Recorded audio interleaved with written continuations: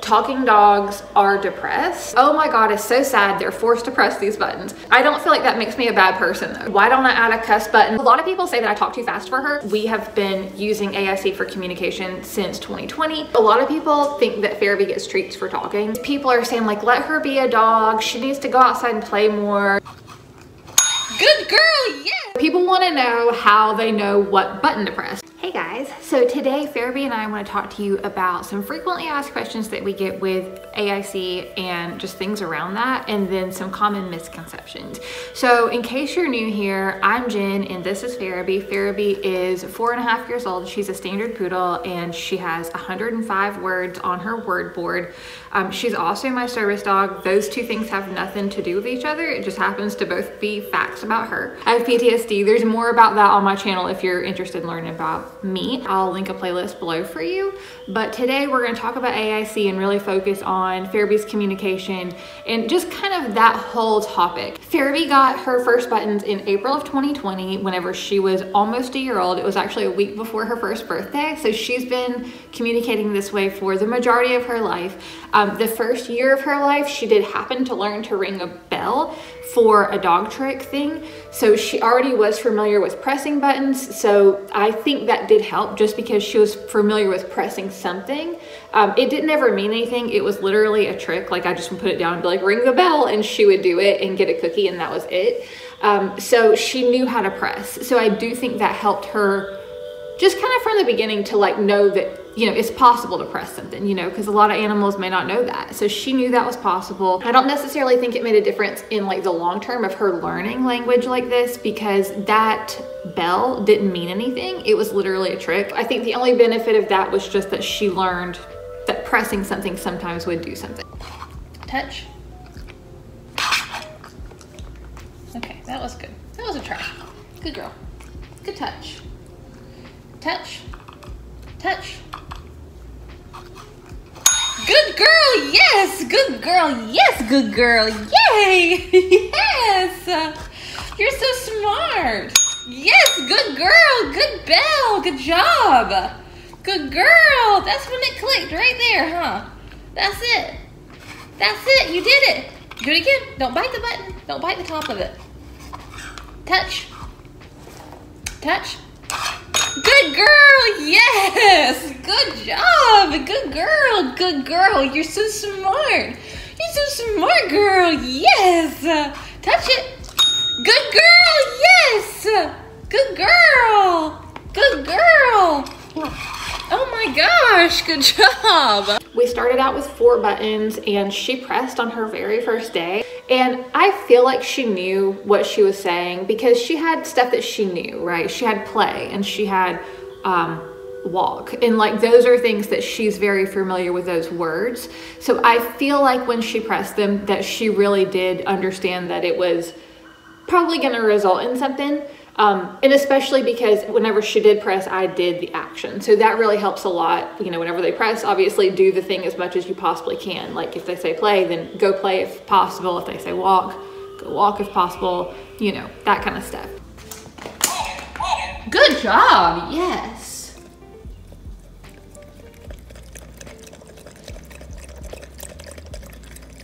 Good job. Good girl. Good job. It's fun to drink out of a cup, huh? Okay, here. Farabee has always loved to drink out of a mug or a cup, and I have to hold those things for her. So I thought that would be a fun button to add as one of our first buttons since it's high value to her. And she took to it on the first day. And then there's some animals who will take a few months before they have their first press, but then whenever they do start pressing, then it seems like they pick it up just as quickly as those who pressed on the first day. People want to know how they know what button to press, right? Because they're not reading it. So from the best that I can figure out is by placement. I think it could be a little bit to do with smell too, like maybe she can smell it, like smell which ones, you know, that she's touched more or something. I don't know. Dogs' noses are insane, so there's a really good chance that scent could have something to do with it. But from what I can tell, she's not identifying it by looking at the stickers on the button. So I feel like that's just for me. By the way, if you have questions, leave them below. I'm happy to help you. I'm happy to answer any questions you have around this. We have been using AIC for communication since 2020, so almost 4 years now. I made an AIC quick start guide. I'll link it below for y'all. So it tells you the best practices for how to actually go about teaching this, helps you kind of figure out your button layout, helps you kind of think ahead about, you know, what you really want from this and to make sure it's really positive and fun for them. So I will link that below for y'all. This is something that I wish I had had back whenever I started, which I feel like is how I make everything that I sell, basically. That's how the service dog planner came to. It's like just everything that I wish that somebody had just had in a book for me. So I made that for AIC and I made it for service dogs too. So I'll actually link both of them below for y'all. So a lot of people have called me out because Farabee says stuff that kind of is insider language and it doesn't make sense. An example of this is she had used her went button whenever her puzzle was empty, and they were like, why did you not tell her to say it's gone or teach her gone? And the thing is, it doesn't matter what word she uses, it's the point that it's past tense. And to her, and to me too, like that's all that matters. You have to think your animals who are communicating this way, they are communicating with you and your family. Like they are not gonna go out into the world and have to go do job interviews or go to school, you know what I mean? So they're not gonna interact with people in the way of like, it really matters that you're using these words exactly right. Like it matters as long as you know what they're talking about. But basically that's why I don't correct Farabee and why I'm just like, yeah, went whenever something's in the past, because it's in the past. She is right. I don't think she's ever used all done, but like maybe 5 times. So went is her go-to. And I just don't see a reason to correct it. I just don't. So not everything they say is gonna make perfect sense to like the outside world. And it's kind of like moms with toddlers. You know how like, if you ever are around like a mom and their little kid, sometimes their little kid might say something that you're like, what is that? And it's like, oh, that means that's this, you know, and they know, like mom just knows. So it's kind of that whole thing too, where you just kind of know like, okay, they're definitely trying to say this thing and maybe it might not even be the right word, but like you can put it together, if that makes sense. And also that brings me to another point. Not everything that she says makes perfect sense to me. A lot of it does. I would say honestly, probably like 80% of what she says does make sense. And I feel like the other 20% that doesn't make sense to me probably does make sense to her, but because she only has 105 words and also this is a second language to her, there is a really good chance that she has something in her head that she's thinking that she's saying that she doesn't have the buttons to press for. Or maybe she might think a word is different than it is. You know what I mean? She may have a meaning of something mixed up. I feel like I got a fuzzy or something in the air and it got in my throat. Yes, baby. What's going on? You want to help me finish the video? Let's do tricks. You want to do tricks? Okay, we can do tricks. Good.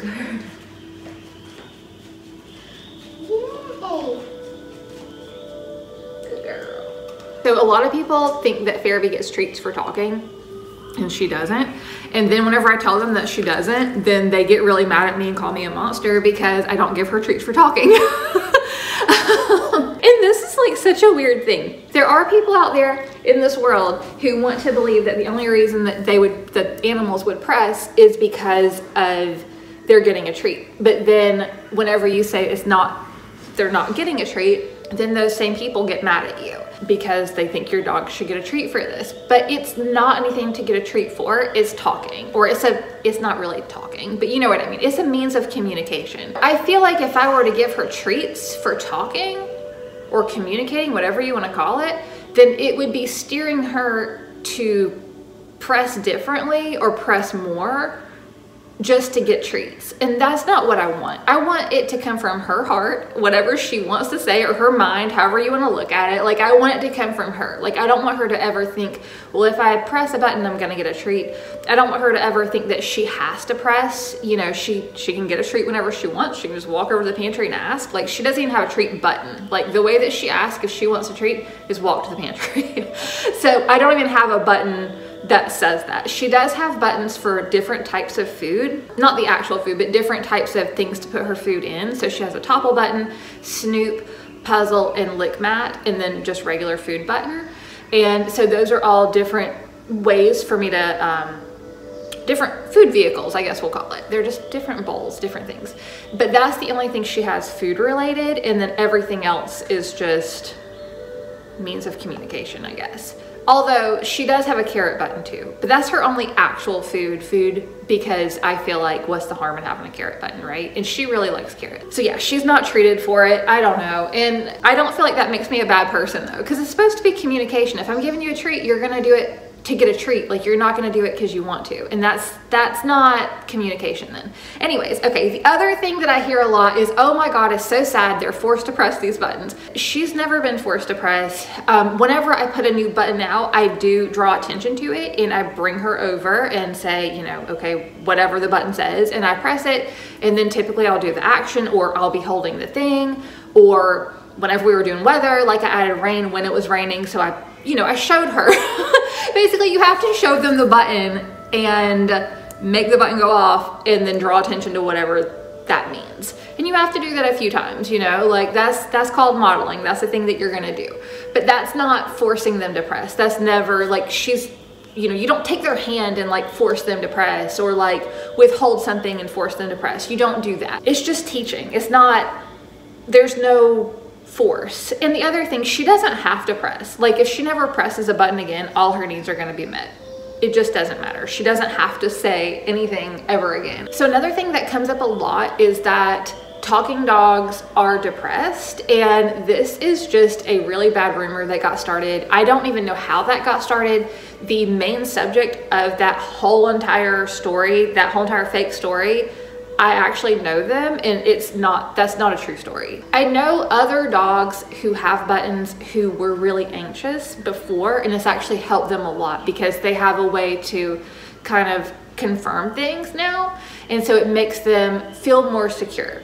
So Farabee is actually in a study at UC San Diego about all of the talking dogs and how all of this works, and we do have meetings every so often, and nothing has ever been mentioned to us about depression in animals with this.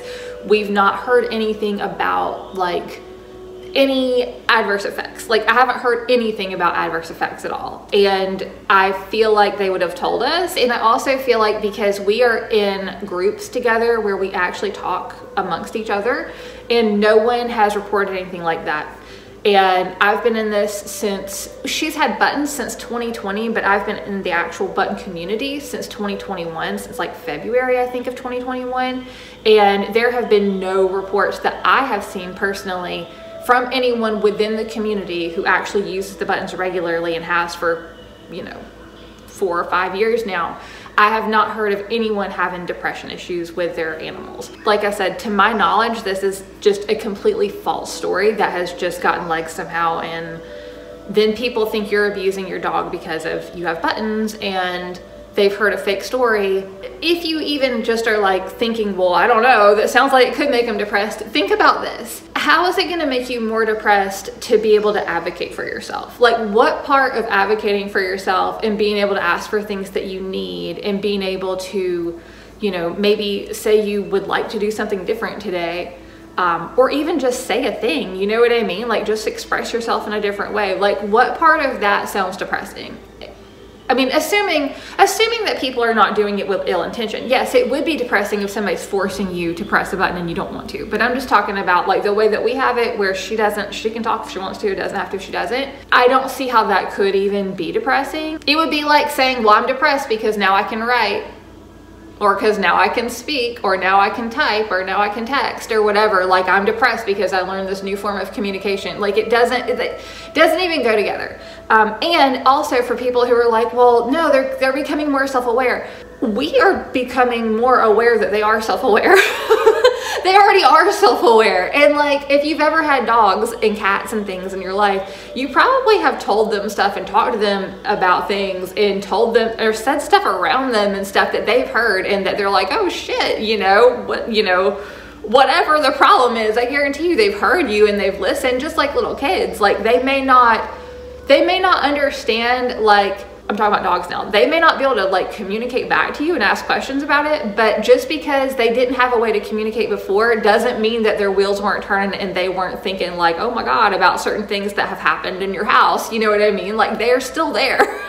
Like just because they can communicate and we know that they can think that way doesn't mean they weren't doing it the whole time. So there's that. Another thing, why don't I add a cuss button because she uses Dinah? Because I don't really want her to use that as a bad word. She chose to do that and I don't stop her from it because honestly, I think it's funny, but I don't want her to do it. You know what I mean? Like it is funny, it is funny, right? But at the same time, I'm not exactly thrilled that she wants to say bad words. So she's not ever going to get a real bad word button. She can pretend with her words and use them as bad words if she wants to. I don't really want her using bad language anyway, so I'm not going to add a button like that. But the other thing, we have a million buttons. We have 105 buttons. I don't want to add any more nonsense buttons, like just for novelty. We had a good day today. Let's do tricks. I don't think we need to do any more tricks. We had a lot of tricks already. I'm sorry, we don't need to. It would be irresponsible for me to give you more snacks.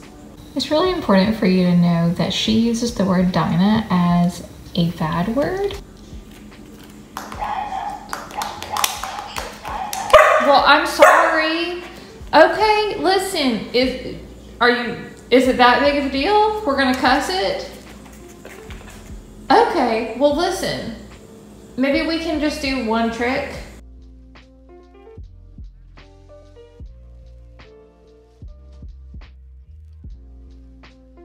Where's your foot? Yes. I love you. I love you. I love you too. Oh, this is a good one. A lot of people say that I talk too fast for her. Obviously I don't, because she's learned to talk this much. So I don't feel like I talk too fast for her at all. I'm not gonna change my pace of talking to talk to her unless I can tell that she is not understanding something. If I can see it on her face that she's needing me to slow it down, then I will. But typically, she doesn't look like that at me. She doesn't look at me like, you know, whoa, slow down. She also has a button. So if she ever does not understand what I'm saying, she'll ask me that way. I don't know. I just don't see a reason to change my pace. I know I have seen certain families where they'll talk to their dog like, do you want to, and it's like, oh, come on. Like, surely you give your dog more credit than that. Anyway, I don't think I talk too fast for her. We've gotten this far, so I guess it's been fine. Another thing that I see that I've gotten quite a bit on the spider video is that people are like, I don't believe you, you're a liar. I don't really care. I'm documenting what's happening, and you can believe it or you cannot. I'm just sharing. I'm documenting what's happening and I'm sharing. The other thing too is some people have said that it's hard to believe because we could just say the buttons say whatever we want them to say, like in the video. And I totally understand what you're saying. I totally get it. But what y'all don't know on the internet, those outside watching the videos that we send, we also submit these to UC San Diego for a study, and they have an overhead view map of our boards. So it's, even if we wanted to like go through and like dub the audio or whatever and make it say different stuff, the people at the study who actually matter, who are the ones who really matter in this, the ones who are collecting the data and the ones who are analyzing the data and actually going to tell us what's possible with this, they have a map of our boards, like from above, so they can see. So the only, like, it wouldn't even be possible. Like it would not even be possible because they know, like, they know where the buttons are. You know what I'm saying? So it wouldn't be possible for us to fool them. Now, I guess we could fool people on the internet, but like, there's no reason to, because they already say cool stuff. Like, there's no reason to change it for the internet because it's already neat, you know? I mean, we wouldn't be here if it wasn't already cool that they're doing this. Oh, and the other thing too, a lot of our buttons automatically log. So the ones that light up that y'all see, those automatically log into a database. So we don't have to log those. We don't have to say anything. We don't have to submit video. They just already log into a database. And then the ones that don't light up, they do not log. So we do have to submit data for that if we want that to be included in the study. Someone the other day called me out about, oh, well, she wasn't pressing on one of the buttons that I said because it didn't light up, and like they thought that I added that in, but not all of our buttons light up. We have 105, and I think we have 28 that light up. So it's, you know, about 25% of our board lights up. I understand that can be confusing, but that's what's going on there. That's why some don't light up when she presses. 77 of our buttons don't light up at all, so that's why. By the way, I'll link all of this below for y'all, and if you're interested in sound quality between Connect and all the buttons that we have, I have a sound quality video that I'll link for y'all too. Let me know, what are your questions around AIC? I'm happy to answer questions whenever I can. I want y'all to be able to do this and be successful. Also, I do have a whole entire page of resources on my website devoted to AIC, so I'll link that below for y'all. I always put the most updated coupons I have for Fluent Pet buttons over there. I try to post them on social media too, but sometimes like social media stuff goes by so fast, so you kind of can miss them easier. So if you ever are shopping for buttons, go check my website because I always put, like I said, the most current code that we have up there. And also follow us on Instagram and join our button broadcast, because whenever I have discount codes that are like really good ones to give away, sometimes I get 30% off, then I always offer it to that crowd first. I don't have any right now though. So join our button broadcast over on Instagram though if you're interested in that, because like I said, I let them know first whenever I have stuff like that. I don't know, I'm trying to think if there's anything else that we hear that's just really weird. Oh, and the other thing too that I've gotten on the shorts lately, on the Talking Dog shorts, is people are saying like, let her be a dog, she needs to go outside and play more, she needs to do this more. And obviously I'm assuming they're not watching the long form videos, because we pretty much go do fun stuff with her involved every single time. I mean, she's my service dog, so she's definitely not hurting for activities. She stays busy, she goes anywhere I go, and of course she also gets to go do special things that are just for her, like go to the PARK. She also has a button to ask for that, by the way, which we're not going to say that word out loud right now because I don't really want to go there, but she gets to go and do a lot. And like I said, she is my service dog, so she's with me 24 hours a day, 7 days a week. She basically, I mean, she gets to do more than any animal I've had in my life, honestly, just because she's with me all the time. Like, it's impossible for her to not get to do stuff because she's with me all the time. Thanks for hanging out with us today. I hope that this was super helpful for you. I hope you got a lot out of this AIC video. I feel like I haven't done one like this before. I will link an AIC playlist for y'all. I have a few other full-length videos on here around AIC. Like I said, I'm absolutely happy to answer any questions that you have, so be sure to leave those below. I hope you have an awesome day, and we will see you soon. Bye.